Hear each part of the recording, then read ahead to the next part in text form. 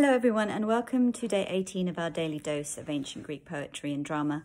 And today we're going to hear a poem by Semonides of Amorgos.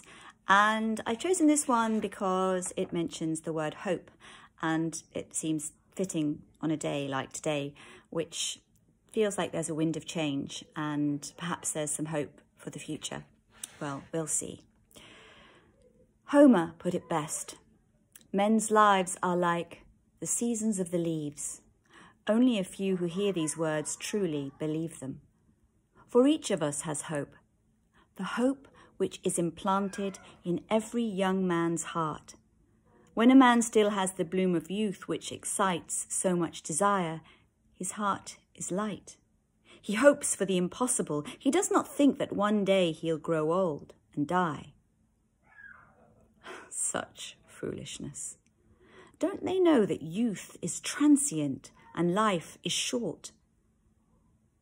But now that you are old and you have learned these lessons, relish all the happiness life gives you.